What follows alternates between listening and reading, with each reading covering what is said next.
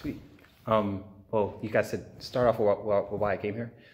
So basically on November 1st to November 9th, or November 1st to November 3rd, the weekend of November 1st to 3rd, there was this workshop called ABCs to Organic Agriculture. And basically it was, there was this man named Jairo Restrepo that was there.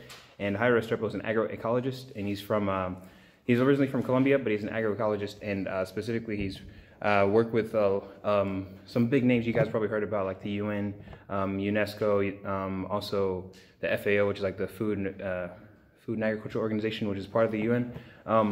And so he had this workshop that was really too good to miss. Actually, it was in Atlanta. It was at this place called the Lake Claire Community Trust, Land Trust.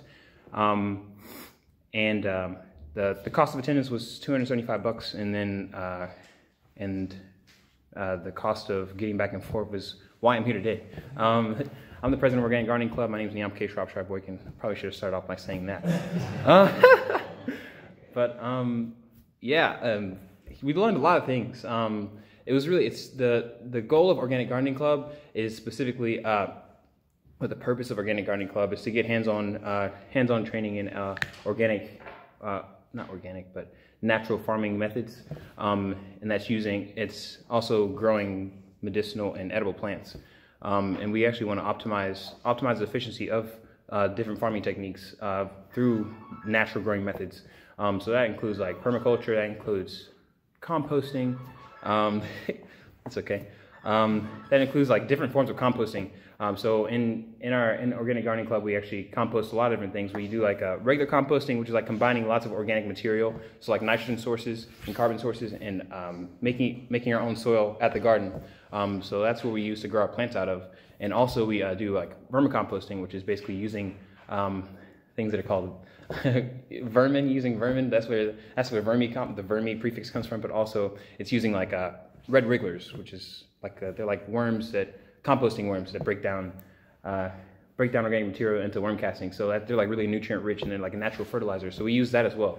But what I learned at the ABCs to Organic Agriculture workshop, it was a lot about making your own inputs, making your own agricultural inputs, also making your own.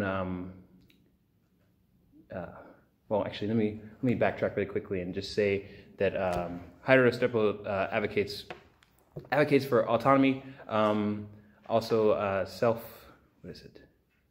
self-determination, and also basically putting the power back into the hands of smaller farmers and decentralizing the system of big agriculture. Because here at Auburn, big ag is a part of the university, but it's important for people to know that you can completely grow lots of food naturally, organically, with pesticide-free, chemical pesticide-free, and you can also do it for a cheaper price.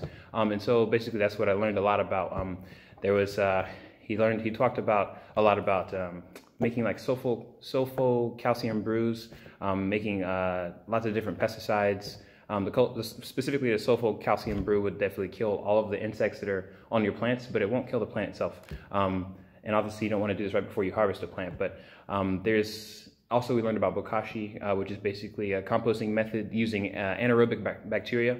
And this process of using the anaerobic bacteria is really awesome because it can break down food scraps, including milk and dairy. So like usually you wouldn't put milk and dairy milk, dairy, or meat too. You usually wouldn't put that into your compost pile because it's going to attract a lot of different things. But since the anaerobic bacteria are so efficient at breaking down this organic material, it's really viable. So it's really awesome method. But also we learned about using like activated biochar. There at the workshop, we actually made like this. We had some wood, some little pine pellets, and we also mixed it with like some cow bones and literally like remains of a cow, and we put it into a barrel and we burned it. And it basically what that did, it reduced it down to ash. And we use that ash. That ash is really high. Well, bones are really high in calcium, so that was a really nice calcium source.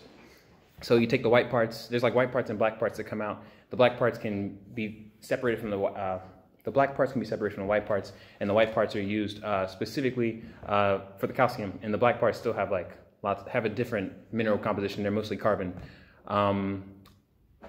Yeah, and so we basically took that calcium and we ground it up, and we sifted it out, and we put it into the into our soulful calcium brew. But also, not only that, it was a lot of different other brews too. There's this book that's obviously specifically called ABCs to Organic Agriculture, and it's a picture of like it was like really striking to me because it was like a picture of someone like with sandals on, and like it looked like a very like I guess like abstract of like someone's feet, but it was like really useful because it was just, I guess, making it apparent that people were just anyone could do this.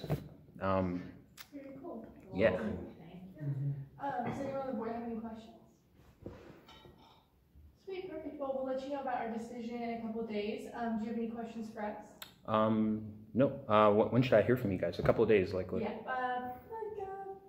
Yeah, Friday. Before Friday, yeah. Okay. Cool. Yeah, I feel like you're welcome. Yeah, that's like I feel like I had like so much more to say, and I like just like glanced over part of it, but yeah, I really appreciate you guys. Thanks for having me.